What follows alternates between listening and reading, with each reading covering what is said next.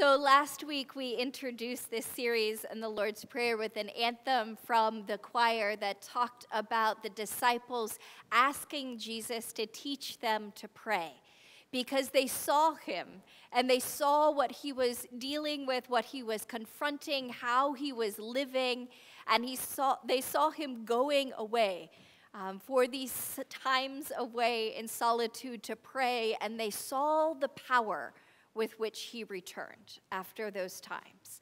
And so they asked him to teach them how to pray, to teach them how to receive that power from God.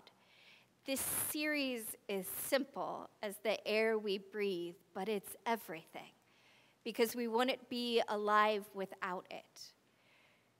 This series is about how we bring God's power into our lives, how we open our heart, our soul, and mind and strength so that it is God living within us, God working through us, so that it's not us alone trying to accomplish all of the spiritual fruits, all of the ways of living, all of the goodness that we feel called to that can be pretty impossible in the midst of the brokenness that we encounter and the battles that we are called to fight.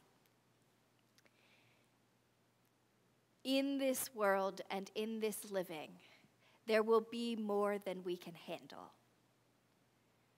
But there won't be more than we can handle with God when it is God's power in us and through us and with us. And so we come to this time of prayer, of what it means to invite that power into our lives, of what it means to be intentional about growing that power in us so that there's more and more of it. And so we come to this very first phrase of the prayer that Jesus taught his disciples when they're asking how to access this power and how to make it a part of their beings and their daily lives. And this prayer starts with "our."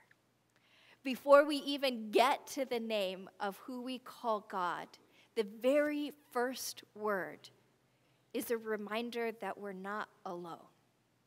The very first word, even when we follow the scripture that Molly read just before of going into our closets and closing the door and praying in private, we don't say "my Father," we say "our."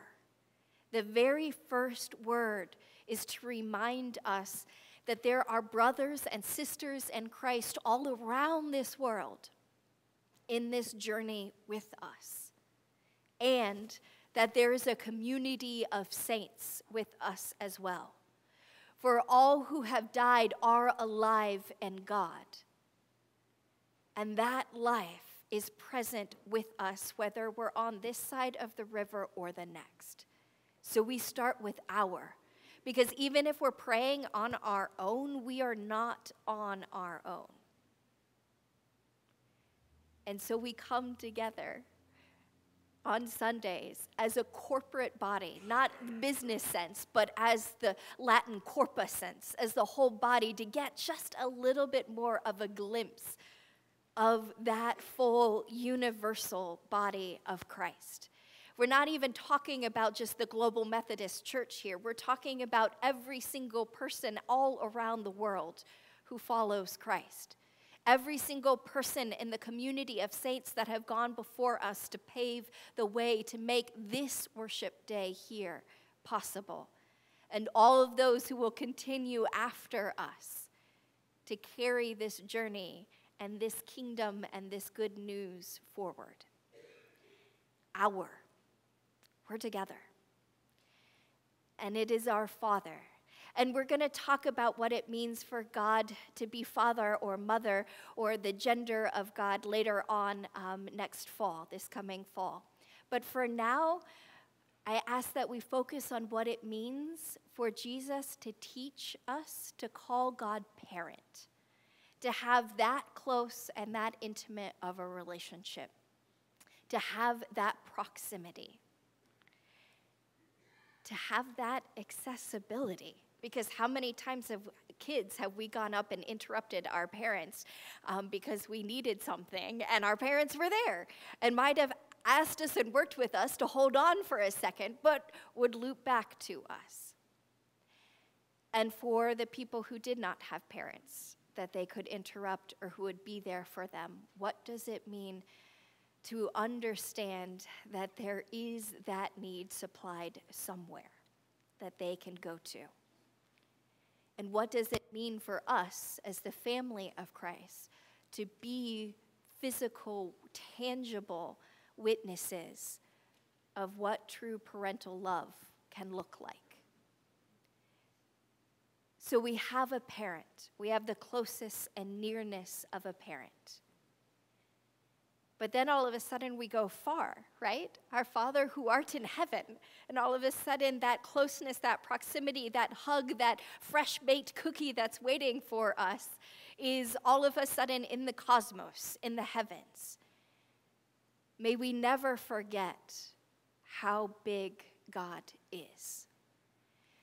May we never get so used to the comfortable nearness that we think we can put God in our back pocket and make God to fit whatever our needs are, as if we are in control and God becomes a Santa Claus checklist that we can pull out whenever we want something. There is something beyond us. Just as this prayer starts with our instead of my, as soon as we are reassured of the nearness of God's presence, we are also reminded of God's greatness.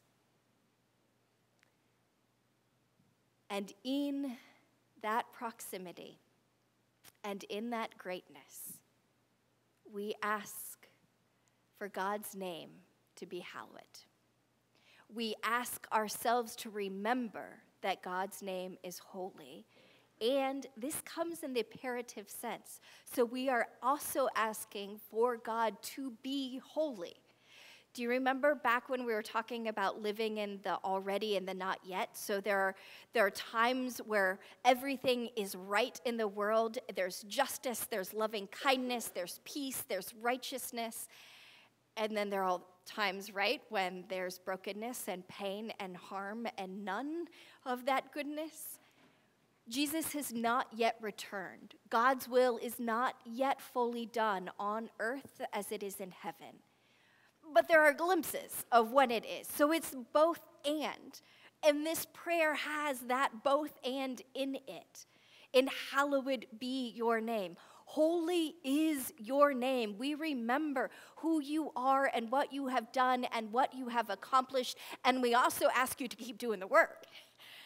And as we meet up against the injustice or the pain or the brokenness that we see when we can't put another foot in front of the other, holy be your name. Bring your holiness here. And so when we sing, blessed be your name, what does it mean to find holiness in both the times of the already, where the streams of abundance flow, and in the not yet, in the desert places? What does it mean to find holiness there? And what does it mean to be people who hold faith in those places and who desperately look and ask for something different in those places? Who don't run away from those places, but stay in them to find God's holiness there and to find a little bit more of who we are too. To not shy away from those places where God asks us to grow and to find more, not just of God as parent, reassuring us that God will be with us every step of the way as God asks for more of us, but God as creator of the cosmos, who's ready for us to have a little bit bigger understanding of who God is, to be able to see God a little more widely. Our Father, who art in heaven, hallowed be thy name. May we never forget the strength and the power of that holiness and that name. I had a Jewish colleague praying for me this past week, and she sent me a text saying of the prayer of healing that she had been chanting for me, and ended it with, God holds you, but said God/D. So it's the G/D. Because of the Jewish practice, not ever fully writing out or naming Yahweh, the name of God, because it is too sacred, it is too big, it is too holy to name, and has carried that practice even in for God, which we could speak verbally, but even in the writing, still not including that just as the reminder of how great and how holy and how sacred God is. And what a gift to know that you're in a hard place and to have a visual reminder in front of you of how much bigger God is than that hard place, of how much power there actually is in God's name, of how holy and sacred it is, and how we as children of God can cry out to our parent, as we sang in the cantata, and God will come and save us. Not just when we accept Christ as Lord, but when we're trying to figure out what that means and how to live that way.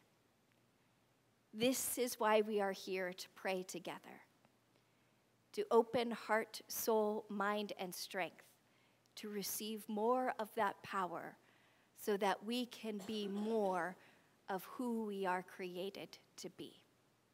Amen.